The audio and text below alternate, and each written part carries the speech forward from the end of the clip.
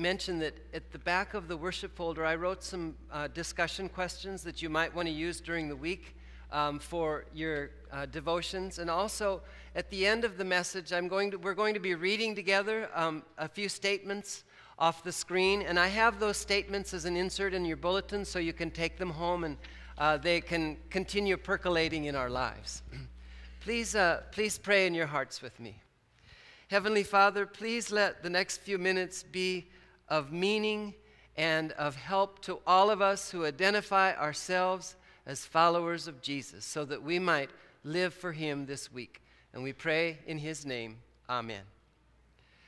So this week I had fun thinking about all the different ways that we identify who we are. And so I came up with a list here. We're not going to use all of them, but for example, politically, if we identify ourselves, I might be a liberal, a conservative, or I might identify myself as an independent, just as an example.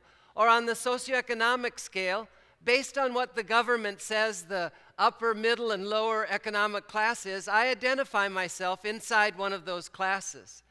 Or culturally, we're all so different, right? Some of us love opera and orchestra, and others of us love George Jones and George Strait, and we love the rodeo, and we love NASCAR.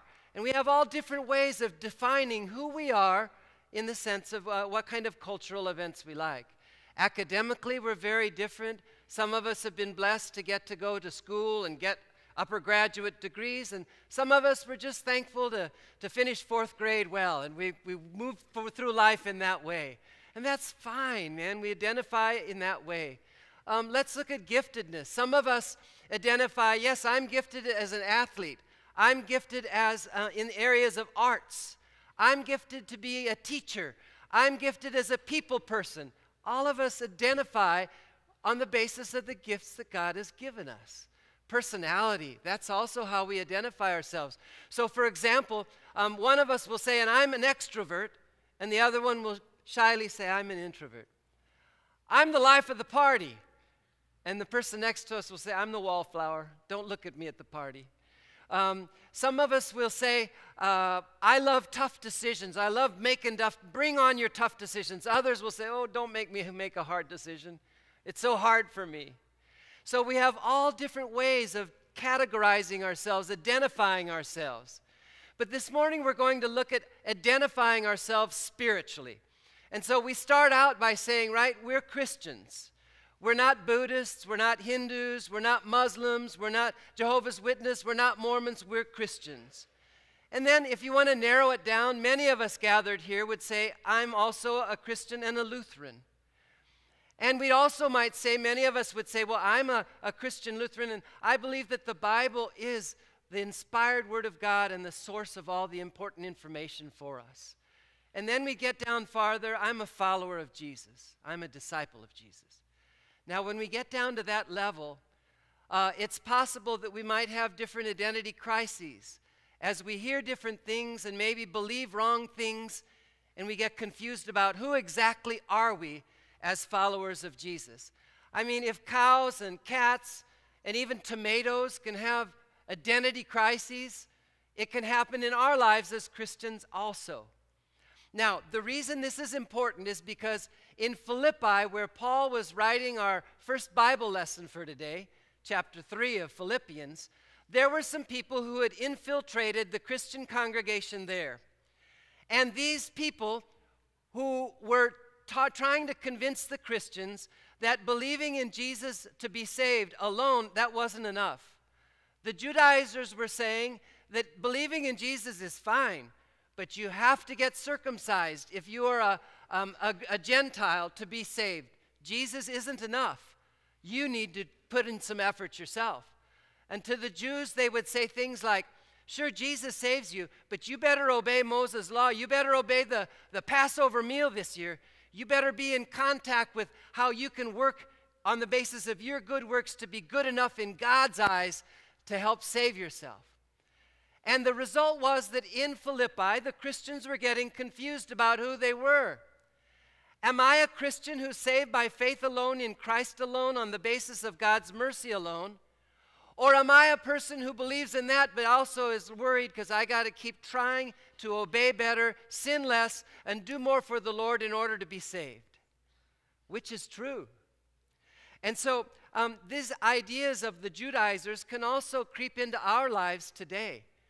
In our pride, we might get the wrong idea that, well, maybe I'm not so sinful. Maybe I don't need to be hearing about sin all the time.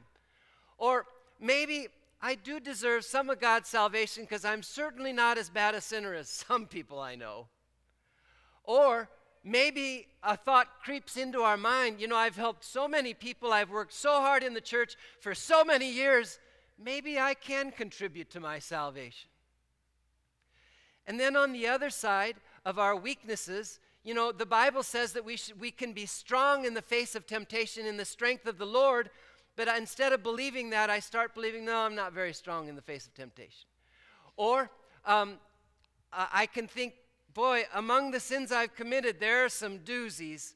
So maybe I'm not forgiven of all my sins, maybe just some of them. Or another false idea that can creep in is, I know what the Bible says about life after death, but I hear so many theories about what happens after life after death. Now I'm not even sure if I'm going to heaven when I die. So identity crises can occur in your life and in my life today. And that's why today we're asking the question, who are you? Who am I as a follower of Jesus? And we're going to look through what St. Paul wrote in chapter 3 of Philippians, and we're going to let that information from God's Word remind us exactly who we are and what we're not as followers of Jesus. Please come along with me. We're going to look at Paul's words here. He starts out by saying, if someone else thinks they have reasons to put confidence in the flesh, I have more, Paul says. Now, what this means is that the Judaizers were saying to the people, you need to make human effort to obey God to be good enough, and maybe then you can be saved. That's what confidence in the flesh means here. Flesh here does not mean old sinful nature. It means human effort. I'm putting confidence and trust in myself to be good enough, to be considered good enough in God's eyes to be saved. And Paul says, if that's what the Judaizers were saying, I have a lot of reason to be confident because of a lot of things in my life. So here's Paul's list. I was circumcised on the 8th day, just like God's word commands. I'm of the people of Israel and the tribe of Benjamin. I'm not just from any tribe, I'm from Benjamin. If you remember that when Solomon died, the kingdom of Israel divided, and 10 tribes of the north started worshiping Baal gods, and only 2 remained faithful to Jehovah, and they were Judah and they were Benjamin. So when Paul says, I'm from the tribe of Benjamin, he was saying, I come from really good spiritual stock. I'm a Hebrew of Hebrews. I can trace my ancestry from the Babylonian captivity back to Jerusalem to rebuild the temple. And in regard to the law, I was a Pharisee before I came to know Jesus. I obeyed God's laws more strictly than anybody else in the Jewish community. And he says, as for zeal, before I came to know Jesus, I didn't just talk about my faith. I tried to kill people like Christians who were saying that a person could be saved by faith alone instead of working your way to heaven. So Paul is saying, I was zealous. And then he says, as far as righteousness based on the law is, that means as far as being good enough by my behavior to be considered by God worthy of heaven, Paul says, year after year, he kept getting the same score, faultless. So what Paul is saying so far is, hey, you Judaizers who are saying that you have to be good enough to be saved and not just believe in Jesus, St. Paul is saying, well, look at me. But he had a reason for this, because look what he says next. He says, but whatever were past tense, gains, that is, gains for being saved, to me, I now, after believing in Jesus, I consider them loss. Why? Because I know Jesus, who took away all my sins.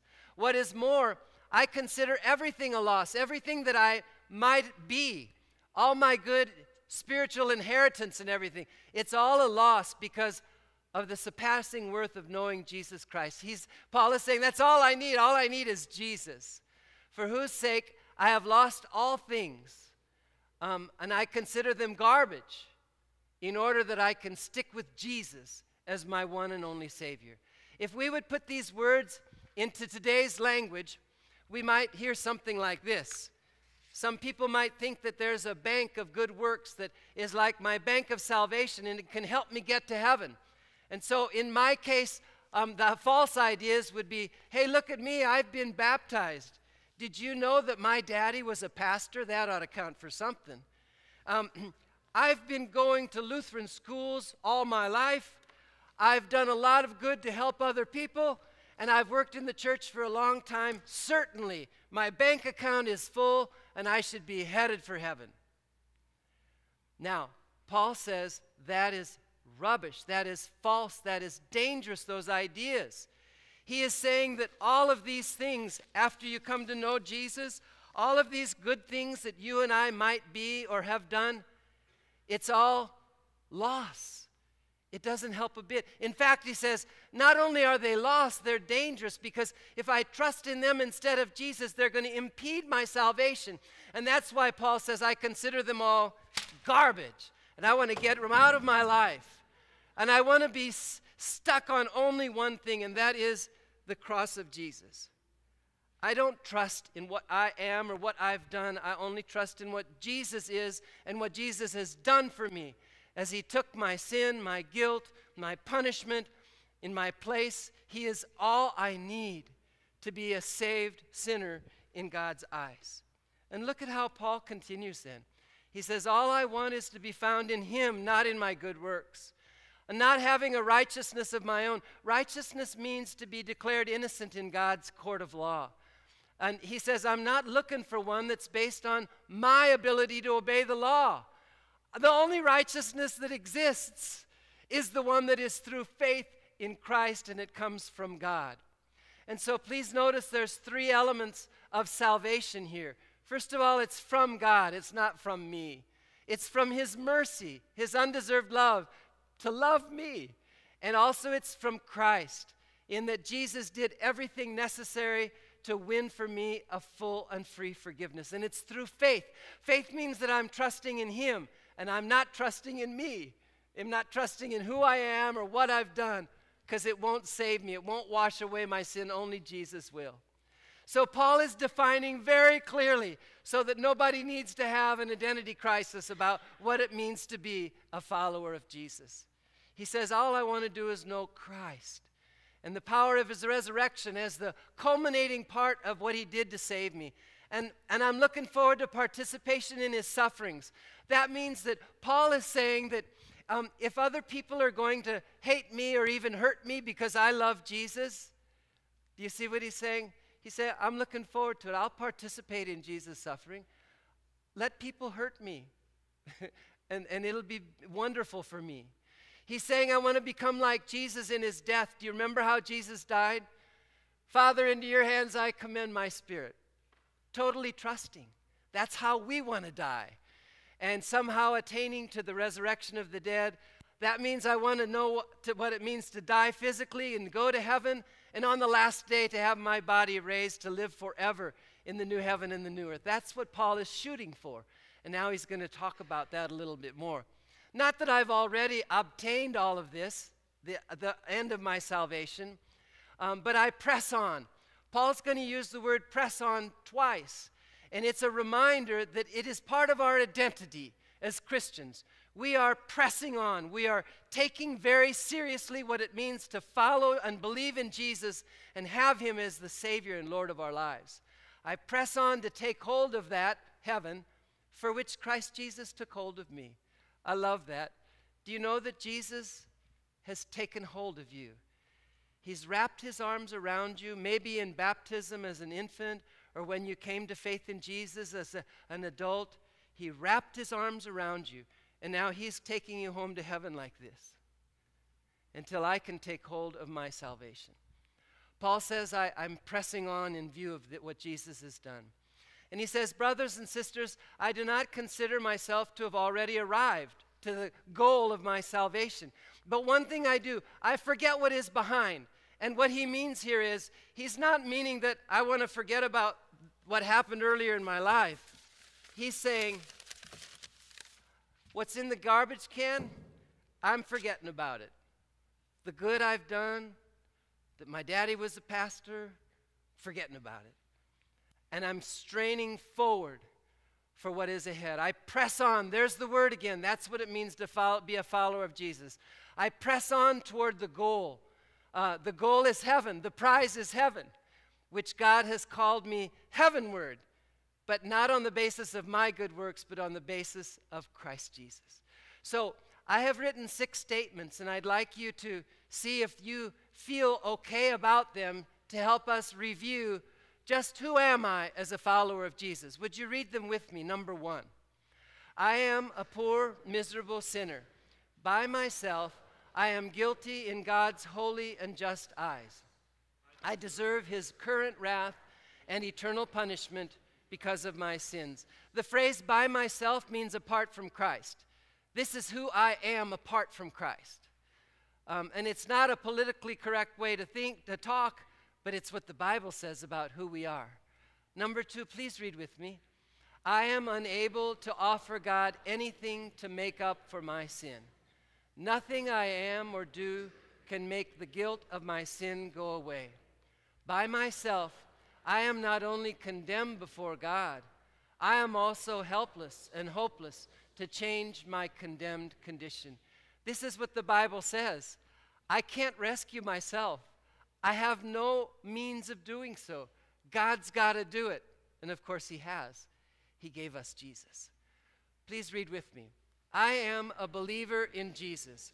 He took my sin, my guilt, and my punishment upon himself. In his suffering and death, he paid the whole price for my sin. Today, by faith alone, in Jesus alone, I am sinless or righteous in God's eyes. Knowing Jesus is the most important thing I know. Do you agree? Does that define you? Do you believe that you are sinless in God's eyes? And is knowing Jesus the most important knowledge you have in your brain? Please read with me number 4.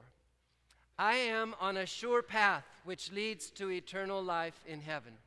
This is because Jesus not only died for my sins, but also rose from the dead on the 3rd day.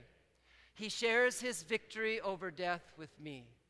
I look forward to my death, knowing that the best of life is about to begin. Do you believe this about your death? Does this identify who you are? Are you good with dying, whether it be today or in the distant future, knowing that heaven is your home? Not because we deserve it, but because Jesus is our Savior. 2 more. Number 5, together, please. I am humbled by God's grace or undeserved love. I don't deserve to be saved or to enjoy the benefits of my salvation. I just can't get over that he would love someone like me so much. Do you agree? Is this your identity? Are you so humbled by God's amazing grace that you really can't believe that he would love someone like me so much? Here's the last one. Please read it with me.